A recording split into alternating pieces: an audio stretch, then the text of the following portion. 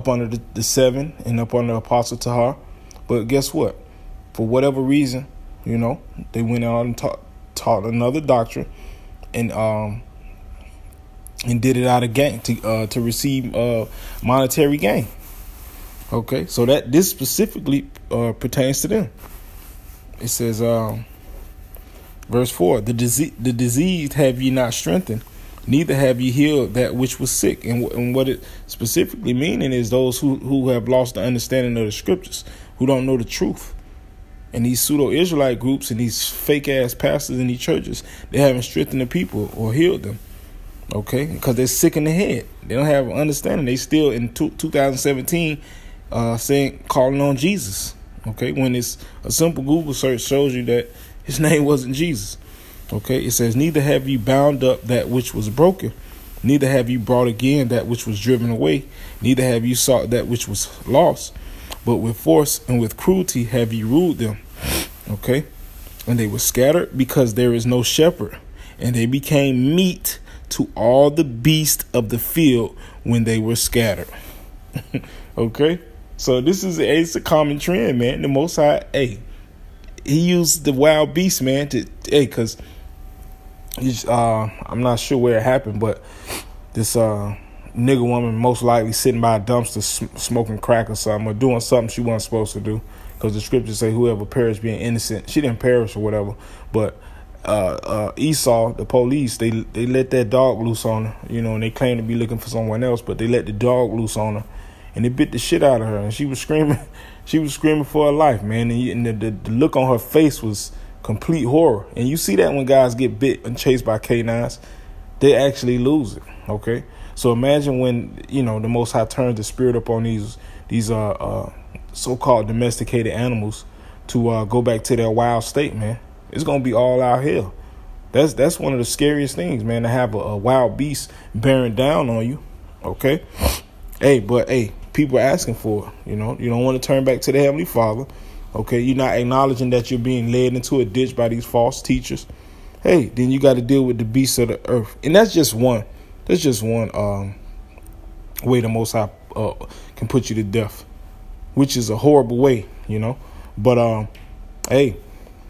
like I said, I wanted to bring light to it and magnify it.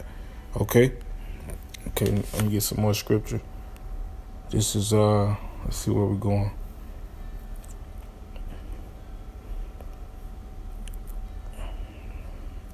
Okay, let's go to Revelations 6 and 8. Okay.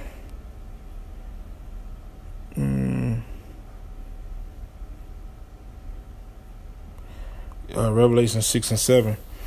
And when he had opened the fourth seal, I heard the voice of the fourth beast say, "Come and see."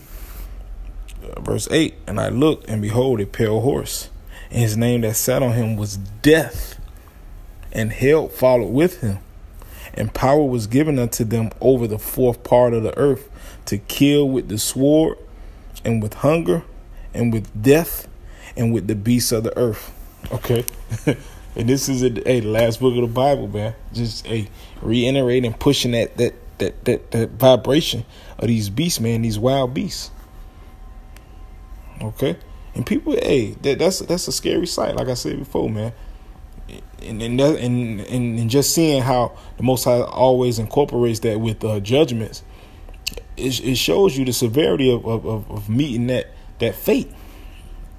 And that's why, it's imperative to get with the Heavenly Father, man, because the shit that's about to happen, nobody's built for, but the elect of the nation of Israel, which is 1/3 of the nation of Israel, which will be saved. And that's the fact of the matter. Okay, but it starts with believing. You better believe. Well, the Most High got a plethora of ways to get on your ass, and that's what's about to happen very soon. Okay, so we'll close out with this one. Just to validate that. This is what brings it full circle. Because, we validated that he's going to use the wild beast to put people to death. But here's the comfort in that. This is Job, the 5th chapter. It says,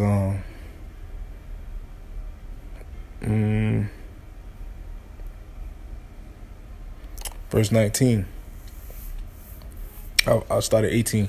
Job 5:18. For he maketh sore and bindeth up. He wounded and his hands make whole.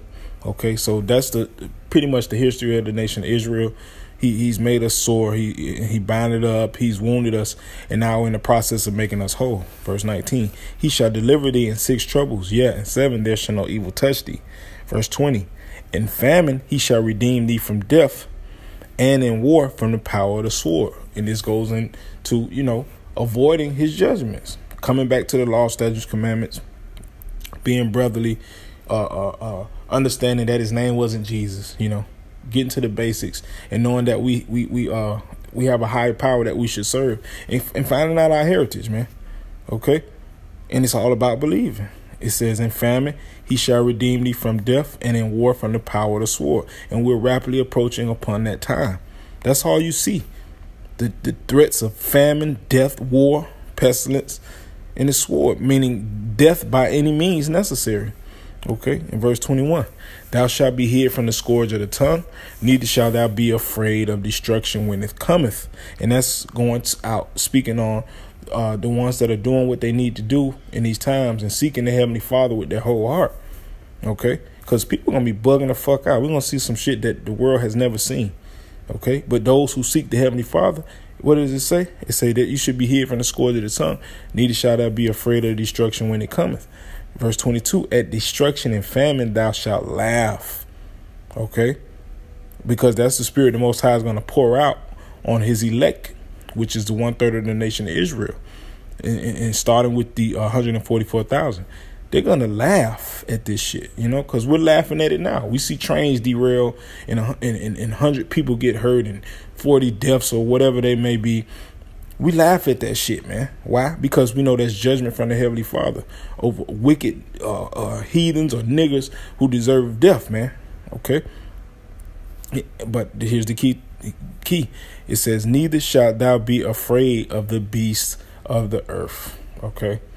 Showing you that there are going to be people that are going to be afraid of the beasts of the earth. Why? Because they're going to be devouring them, just like I brought out in all these other scriptures, man.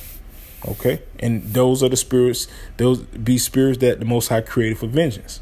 Okay, so hey, it'll behoove you get yourself right, man. Tighten up.